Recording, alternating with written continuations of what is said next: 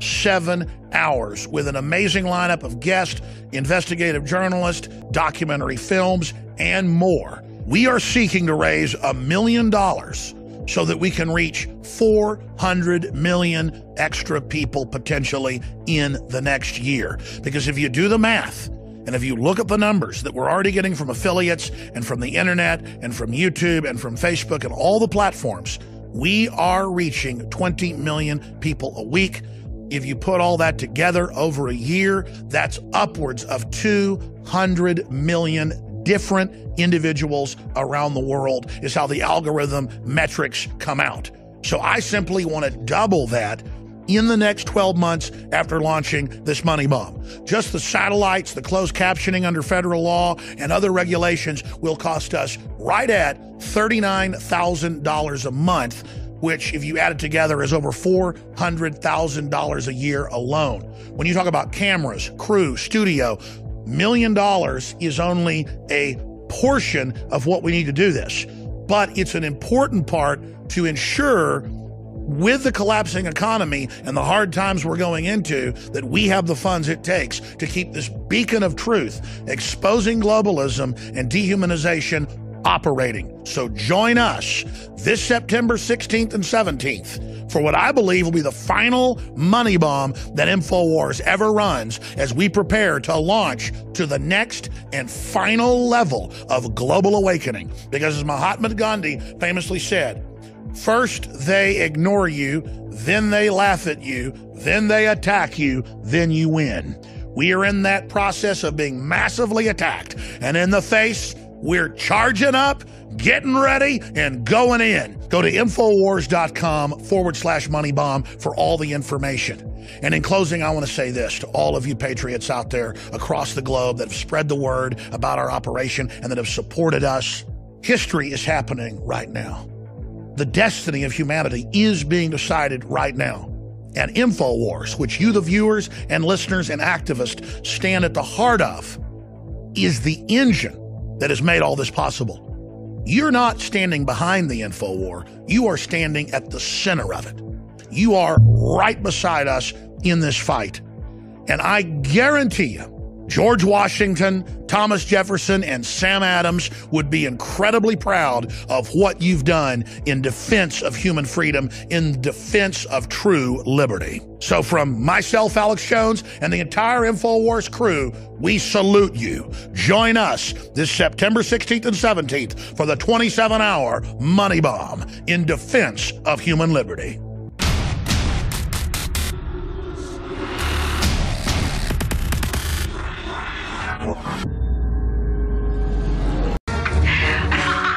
That's Hillary Clinton laughing right now on the Hillary Clinton pen, Hillary for Prison. It's the Hillary Clinton pen at the InfoWarsStore.com website. She's laughing because not only are her servers in a bathroom and she doesn't want them investigated, but she's headed to Puerto Rico and ignoring all of it and saying, well, we had a little setback, but it's no big deal. She's also laughing because she is a hardcore supporter of Monsanto. In fact, she lobbied for them and was part of numerous organizations affiliated with them. That's why we're going to get an update right now from Tammy Canal, who is the founder of March Against Monsanto, which has reached millions and millions worldwide, and get a little update on the fight. And then we're going to start talking about some news, such as how the Democrats in Congress refuse to watch videos exposing Planned Parenthood selling aborted babies. Feds want evidence they let Mexican drug cartels buy guns kept quiet. And, of course, Alex's premier response and powerful message to Louis Farrakhan. But first, Tammy Canal of March Against Monsanto, how are you doing? Hi, Anthony. I'm doing good. How are you? Great. Well, thanks for joining. And first and foremost, a little bit about March Against Monsanto. Why don't you explain to the viewers what March Against Monsanto is and the powerful message on how you really started it? March Against Monsanto is an education and awareness-based organization. We're trying to really let the masses know what's going on with our food supply, the toxic chemicals being used to grow it, and Monsanto's collusion with our government that is basically selling the people of this country down the river. Right. And I've supported March Against Monsanto for years because I think it's a great group. And really what it is, it's a grassroots movement, which is key. I mean, it's grassroots. I mean, You are, I believe, a stay-at-home mother, right? And you started this because you didn't want to give your kids GMO junk, like Dr. McCullough just said. The World Health Organization has already admitted Roundup is causing cancer. It's mega glyphosate on steroids, and that's what's put on all these GMO foods. And you have the audacity, by the way, how dare you, to say that you don't want to eat Monsanto's GMOs. So you started a grassroots movement that's now reached, what, tens and tens of millions worldwide.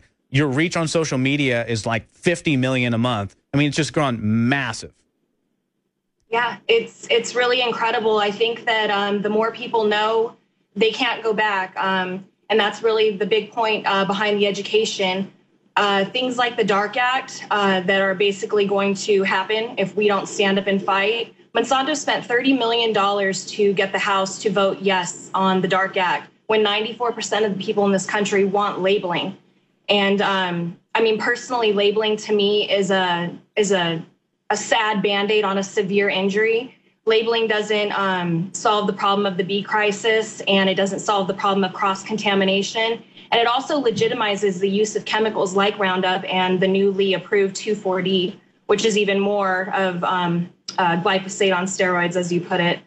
So we are just trying to educate people to what is happening. And we are doing an event in DC on October 16th and 17th. And we really would love for the country to come together and descend on our politicians' backyard and make them uncomfortable and let them know we're not going to go quietly in the night. We are going to get the change we are demanding. That's exactly right. And March Against Monsanto already has the backing of celebrities and certain politicians and everything like that. But your Food Justice March in D.C. in October is going to be super big. I'm already hearing that a number of celebrities are most likely going to be attending and promoting it. And overall, all of this comes down to, I mean, the Dark Act, which would ban GMO labeling, mandatory GMO labeling in the United States, all this comes down to fierce opposition. I mean, what you have done is amazing with your grassroots activism. I mean, what Alex has done with Infowars.com, I mean, it reaches, most people say millions. I mean, we're talking millions. He reaches billions with a B. And just with my small Natural Society website, I mean, we've done so much. We've really, really launched a lot of informational missiles out there. And Tammy, I want to thank you for what you're doing. In your last final closing here, what do you think is going to come in the next 5 years? Are we going to have some victory?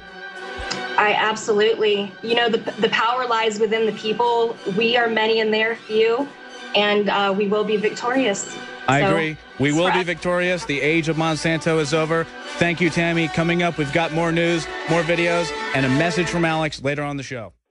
You're listening to the Alex Jones Show, Friday edition, September 4th, 2015. I'm Anthony Gucciardi, in for Alex Jones. He's got a powerful message to Louis Farrakhan coming up in the next segment, so stay tuned. And right now, what we're going to do is I'm going to break down the facade of the mainstream media system right here and right now. And what I'm going to show you is North Korea's mysterious fake town and how that exactly relates to the current media system in the United States. For those who are unaware, on the DMZ, the demilitarized zone in South Korea and North Korea, where there is a meeting of about a mile wide between the two countries, there's a lot of insanity that goes on. North Korea has an entire fake town set up, and they call it Propaganda Town. New York Post has an article on it. It's called The Mysterious Fake Town on North Korea's Border. It reads, from the outside, the North Korea village of Kijongdong looks like any other town. Brightly painted houses, schools, daycares, and even a hospital. But on close inspection, it's not all it seems. It says, sitting in the heavily guarded DMZ that separates North and South Korea, Kijongdong is widely referred to as the propaganda village and is believed to be a decoy for luring South Korean defectors. They just spam constant propaganda in this facade. They say the 2.5-mile wide DMZ that was set up in 1953 as an armistice to end the Korean War, the town claims to have 200 residents and boasts an image of economic success. That's the key right there. This town, obviously, is completely fake. It is set up to act like North Korea has an amazing economy, and they have plenty of food, and everything is amazing. The economy is going to be just fine. In fact, do you know what the North Koreans who would potentially say that Kim Jong-un is not their god and that the economy is totally in ruins would be called? They would be called conspiracy theorists, and they would be killed in North Korea. In the United States, we are living in a facade. We are living in a world in which we are told by the media what to think and what to believe, as many of you know. This facade in North Korea is so similar to the United States in the sense that if you are to question the reality that is given to you, of course, you would be attacked. You'll be laughed at, you'll be attacked, and you'll be criticized. The reality is, though, that we can escape this facade system and we can know what is really going on. And that's why we here on the Alex Jones Show, and what Alex does every single day, is cover this news over and over and over again. That's why you have the Dow playing a yo-yo system. There's so much deception going on behind the scenes. It's just like this North Korea facade. And this informational outpost on the DMZ, which is the Alex Jones Show and Infowars.com, acts as kind of a tower behind enemy lines to kind of sniff out what's going on. If you think about it for a minute and you realize, and what I'm tying this into, that the media acts as this mysterious town to act as if it's huge, act as if it's big, act as if it's the only voice out there. But the truth of the matter is, I would estimate about 70% after speaking to the experts of people, obviously this listening audience, but in people of the United States are fed up with it and they are not buying the lie anymore.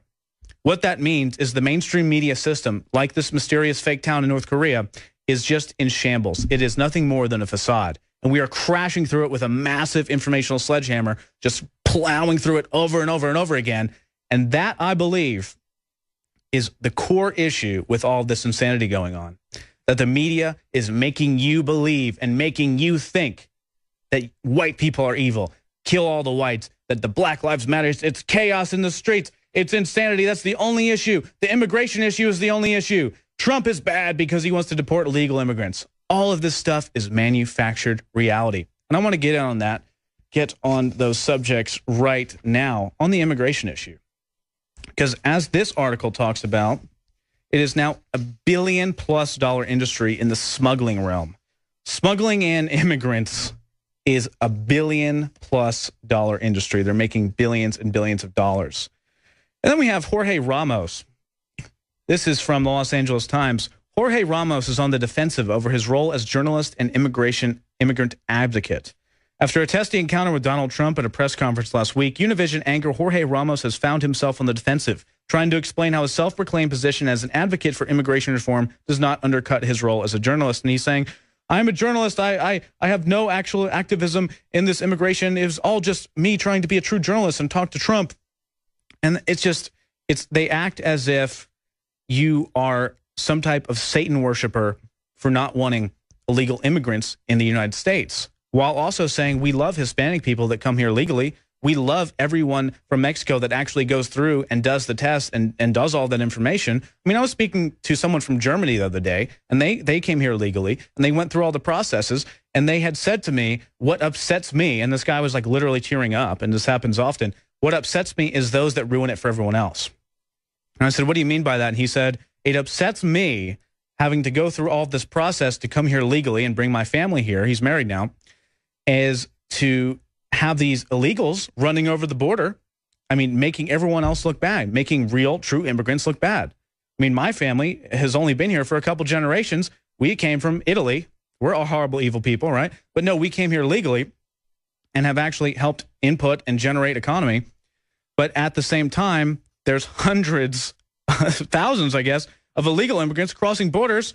And what's in other nations in Europe right now, as we speak, Paul Watson's investigating it, and they are just telling them, you better bring them water and give them your house or you're a bad person. That's how this ties into the media facade. I don't think that people are buying it. And I also want to talk about a video that we're going to play here of this 911 call or a dispatch report and talk about the insanity in the media and what it results in. The byproduct of this insanity is cops being killed. Is Black Lives Matter protesters blocking highways for no reason? Is shooting and killing white people because they're white? Is attenuating the fact that Black Lives Matter and not all lives matter? I want to play this video and really see what happens when the media gets all fired up about these race issues, that we should all be celebrating our own lives and humanity as a whole. But when they get all fired up about these race issues, here's the type of thing that happens. Let's play this video. Looks like the male that called it in assaulted his wife and child, so possibly two patients. and he is also threatening suicide. So possibly 3 patients. They are talking to the subject now. He's outside talking to them.